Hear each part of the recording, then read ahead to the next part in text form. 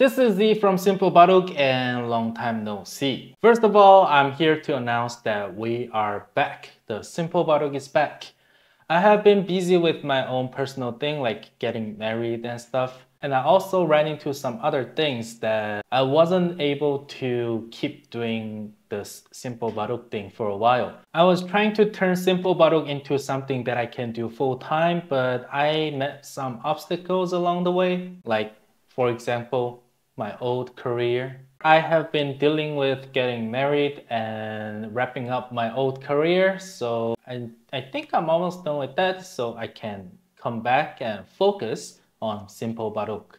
A few months ago, we released something called Sanleisei, the 3-star opener. It's a full lecture on how to deal with and how to use this 3-star opener.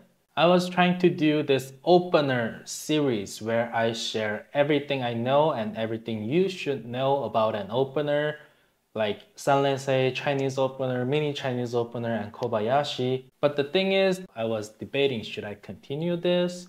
Because filming a lecture on such a complex, not even a complex subject, it has so many variations and so many things to take care of. So filming a video for that, it's a huge pain in the ass. So I was debating if I should do that or not. While debating, I also tried to make something shorter, much shorter than that, but also much more efficient in improving your Go skills, which is called mini lecture series. Things like Sanleisei and mini Chinese opener, I cannot finish it within like an hour. It's gonna turn into a full hardcore lecture. Even if I try to minimize, not even minimize, try to shorten the duration of each lecture, it's not gonna be an easy thing to digest. Which is why I am starting something called mini lecture series. Each lecture is gonna be less than an hour long. I'm trying to control it to 30 minutes to 40 minutes, somewhere along that. And I'm trying to make it as essential as possible. In mini lecture series, I also got a lot of things covered, like how to deal with thickness or how to use thickness, and also how to choose joseki, how to play mid game, how to play end game. All these essential elements of Go will be covered in mini lecture series, and these are not going to be hardcore lectures for like 4 or 5 dan players. It's going to be a easy guideline, a something very light for Q players and lower dan players to watch, because in Go, at least before about 3 dan on OGS, as long as you know a little bit of here and there, you should be good enough. You don't have to go too deep into any of the subjects. All you gotta know is just some basic things.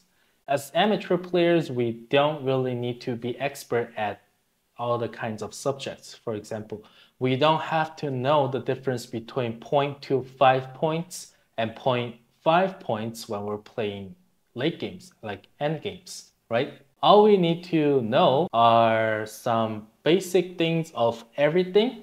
As long as you have some basic knowledge of everything, then you should be a very solid dan player. With the essential josekis and with the Sanleisei, I realized these subjects are a little bit too hardcore to digest for most people, because we are trying to play Go for fun. We are learning Go for fun. We're not trying to be professional players, right? With that in mind, I designed this mini lecture series course. And the first lecture for this mini lecture series is gonna be on estimations, and it's called Estimations Made Easy. It's about 40 minutes long. It's gonna teach you 5 different kinds of estimation method. Estimation Made Easy is a course on estimation, of course. And you don't have to be good at counting. You don't have to be fast at counting in order to estimate your games. In this lecture, I have shared a few ways of estimating a game without counting any of the intersections. Especially something called Li Chen Ho method. You only have to memorize a few things, then you should be able to count like a solid dan player. Other than that, I have also shared some estimation method that can be used by double-digit Q players and single-digit Q players. Those are slightly easier than Lee Chen-ho method. So until you get those basics down, you can use those easier method and transition to Lee Chen-ho method. If you are a higher dan player, or if you are just someone who has a lot of ambition, then I have also shared how professional players estimate their games when they're playing blitz games. When you're playing blitz games, you only have like 10 seconds per move. Then how are you gonna estimate the game? That I have shared in the lecture. If you're interested in estimating a game for both players within 10 seconds, you should also check that out. All right, that's it for this video, and I will be back on regularly uploading schedule. If you have certain types of videos that you like to see from me, then please leave some comments so I know what to film. Also, and before we end this video, this time, the mini lecture series, it's on estimation, and the next one is going to be on thickness, because that is two of the most urgent things that I want to share with you guys.